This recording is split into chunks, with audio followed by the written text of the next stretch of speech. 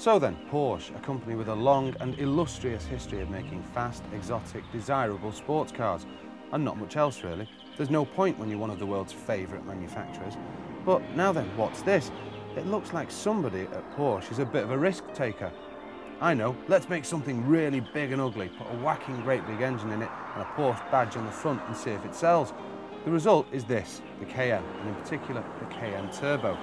Now when I said big, I wasn't exaggerating. It weighs 2.4 tonnes. Thankfully they remembered to put a thumping great big engine in there too, a 4.5 litre twin-turboed V8 to be precise, developing truly Herculean amounts of torque. 457 pounds per foot at just over tick over is enough to power the Cayenne to 60 in 5.6 seconds and keep going through the 6-speed Tiptronic gearbox all the way to 165 miles per hour. All this in a Porsche that can tow a horsebox through a field. The big problem with the Cayenne is why. If you want something big that can go off-road, buy a Range Rover. If you want something big and fast, buy an Audi RS6. If you want something big and ugly, buy a Volvo. And if you want something big and prestigious, buy a BMW X5.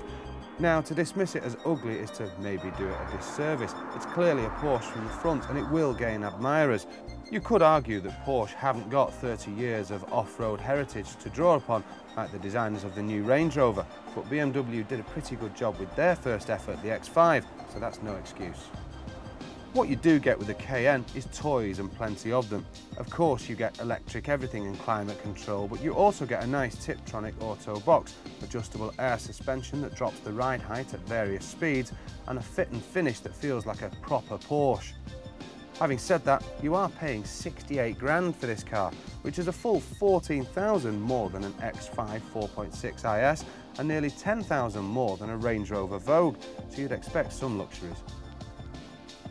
Porsche promised that the Cayenne offers a seductive combination of world-beating performance, thrilling handling and family-swallowing practicality that will ensure it sells. If all that's true, they've got a point. If not, that risk taker I mentioned earlier will be living a bit more safely in future.